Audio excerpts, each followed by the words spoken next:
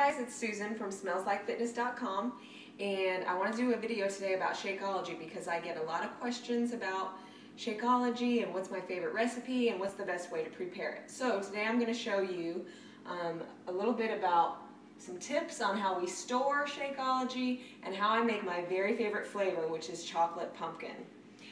First of all, here's the bag that Shakeology comes in. I usually recommend that people get the bag versus the packets, because in the packets you only get 24 servings and in the bag you get 30, so more servings for your money, which is always good. But if you've gotten this bag before, you probably noticed that the zipper part, the Ziploc, not good. It's a pain in the tail. So what we ended up doing was getting a container. I got this from the Container Store, but I've noticed that other stores like Target and Walmart have them too. This is called a click-clack container, and I love it. Like, you just squeeze and you put it down in there and it's airtight. It's really handy. We put the scoop down in there. We just always have this. As soon as we get our Shakeology shipment every month, we pour it directly into this container.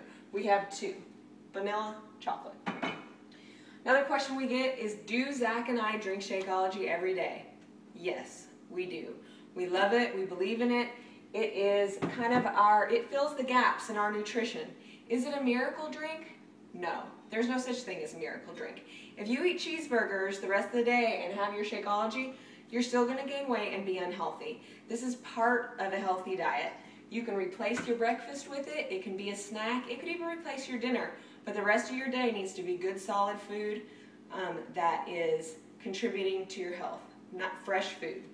So, how do I make my favorite shake? I always start with a base of half a banana. It just adds a little bit of natural sweetness to my shake.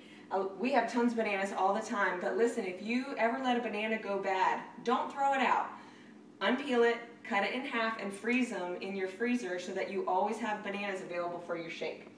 So here's what I like to do for my pumpkin banana, my pumpkin chocolate Shakeology, I should say. Start with a half banana, then I stuff a handful of spinach in there. There's no measurements or anything. You might think, spinach? What? You don't taste it. It dissolves completely. Then I put a couple of ice cubes in, 2 or 3, sometimes 2 if the banana is frozen, since it's already adding some freeze to it.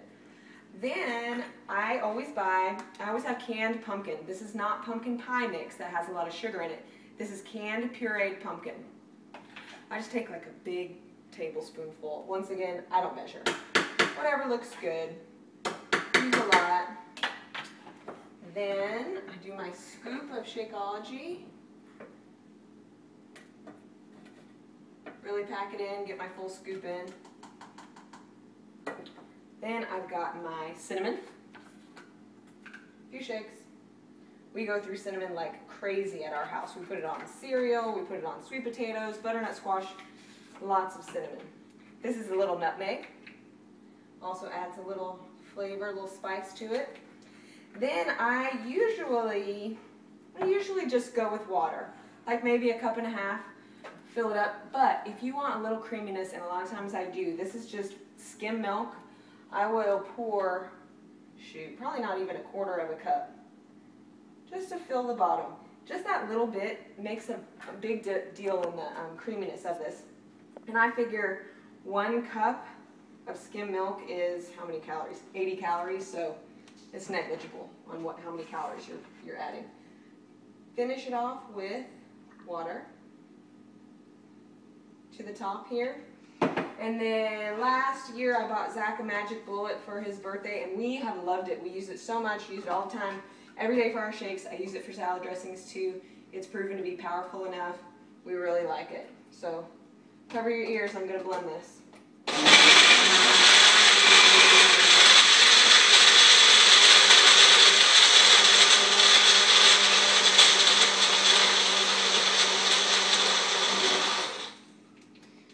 Just takes a second. Zach likes to add flax seed to his shakes. I figure it's got flax in there already, so. Alright, can you get a close-up on that? Nice and smooth and creamy, a big old shake. If I'm having this as for breakfast in the morning, sometimes I'll sprinkle some grape nuts on top just to get a little more substance and chewies, and it's really good too. So that's how I make my favorite pumpkin chocolate Shakeology. If you have any questions about other flavors, please just reach out or visit smellslikefitness.com for more information.